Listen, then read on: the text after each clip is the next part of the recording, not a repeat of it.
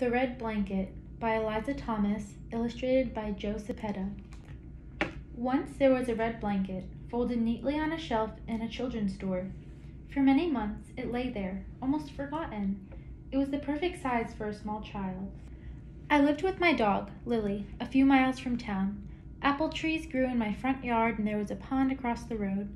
The house was filled with pictures to look at, books to read, and even a beautiful piano I played every day. But still, it felt empty.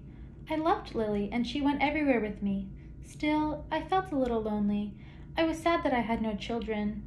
One evening, I was sitting on the back porch with Lily. Somewhere, a little girl is waiting for a mommy, I thought. There must be a way to bring us together. I rubbed Lily's soft ears and thought late into the night.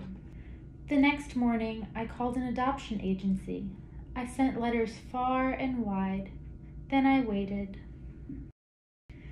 Deep snows fell, then melted into a muddy spring.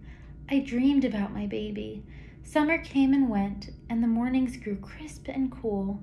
I longed to see my baby's face, to hold my baby's hand in mine. There were tiny apples on the trees in the yard when at last a letter arrived. My hands were trembling as I opened the envelope. Inside was a small photograph, a baby girl with the shining eyes and a thatch of black hair. The letter told me her name was Pan Pan. She lived in an orphanage on the outskirts of a city in China. "Please come soon," the letter said. Yes, I was so excited that I jumped up and down all around the yard. "Hooray!" cheered our friends and neighbors. "Woof!" said Lily. I raced into town to the children's store.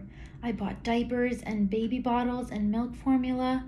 I bought white t-shirts and yellow pants, striped pajamas, and tiny green socks. I found a rattle and a little brown bear. What else will my baby need? I wondered anxiously. Then, just as I was about to leave the store, I noticed the blanket, all alone on a high shelf. I took it down. "I'd like to buy this too," I told the store clerk. At home, I packed everything into my suitcase, folding the red blanket carefully in a corner. I was ready to go. I brought Lily to a friend's house and kissed her goodbye. "Be a good dog," I said. Lily looked worried. "I'll be back soon with Pan Pan, you'll see." I kissed her again and she wagged her tail. Then I went to the airport, boarded an enormous plane, and flew all the way across the ocean. After I arrived in China, I traveled on smaller planes, then trains, buses, and taxicabs. 2 days and 3 nights later, I reached the orphanage. The square building was surrounded by a stone wall set in the middle of rice fields. The director welcomed me at the gate and led me up the wide steps. Inside the nursery, the caretakers lifted a baby from a cot where 3 others lay sleeping. "This is Pan Pan," they said. At last, I held you in my arms. "Hello, my sweet girl," I said. "Though you were small and thin, you were very strong."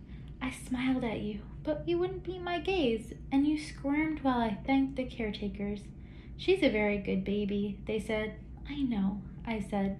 The directors waved goodbye, and I carried you to the waiting taxi. When we reached our hotel room, I showed you the view of the city. You wriggled in my arms again, and I pulled you closer. "This is new for me too," I said. "I've never been here before, either." I pointed to the rooftops and the wide river below. I described the fields and apple trees back home, and I told you all about Lily. "We'll be there soon," I said as I walked you inside. But you weren't listening. Instead, you looked around the room, at the chair, the bed, the bureau, the curtains, the lamp, and the clock on the table. You looked everywhere but at me. Everything in your life was different now. Where was your cot? Where were the other babies? Where were your caretakers?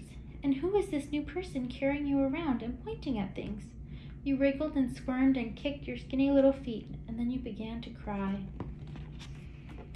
All day long, I tried to comfort you. I gave you the milk formula. I showed you the rattle and the bear. You were hungry for the milk, but you pushed the toys away. I dressed you in the new clothes, but the pants and socks were too big, and you shook them off. I walked you back and forth, singing all the sweet lullabies I could remember, but they were unfamiliar melodies, and you couldn't understand the words. Nothing I did consoled you. You cried and cried until I felt like weeping too, and by evening time we were both very tired. I laid you down, bent to kiss you. You just turned your face away. Finally, I remembered the red blanket. I rummaged through the suitcase and found it tucked inside. How soft it was! How beautiful! Gently, I spread it over your shoulders. It was the perfect size for you. This will keep you warm, I whispered. This will keep you safe. I snuggled under the soft blanket. I used a little corner of it to wipe away your tears. You had stopped crying. Then you reached up, and I felt your tiny hand touch mine. Mother and daughter, we held on tight. A few days later, we traveled home. Our friends and neighbors met us at the door. Welcome home, everyone cheered. Woof, said Lily. I carried you, bundled in the blanket, all around the house. Here's our kitchen, I said, and here's the living room and the piano. And look outside. I pointed. Apples. We will pick some tomorrow. Then I showed you your room. Together we looked at everything, the chair, the rug, the bureau, the curtains, the lamp, and the clock on the table. We looked at your crib, piled high with stuffed animals and toys that friends had brought for you. We looked at each other, and then we smiled. I love you, I said. We were very tired. We were very happy. Now this house is filled with pictures you have drawn and books we've read together and a beautiful piano we play every day. It no longer feels empty.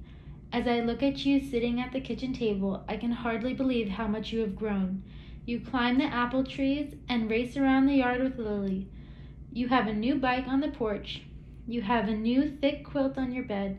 But every night I still pull up the little red blanket as I hug and kiss you goodnight. Sweet dreams, my darling. I love you very much. I say, you are the best thing that ever happened to me. I know, you say. I love you too.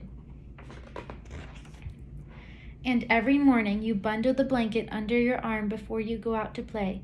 When we take a weekend trip, it's the first thing you pack. You carry it with you everywhere. It's special, you explain, if anyone asks. The blanket is worn and faded by now, and some people think it's just a raggedy piece of cloth, but we know better. You and I. It will always be special. It will always be beautiful. It will always be the soft red blanket I brought you long ago on that magical day when we first became a family.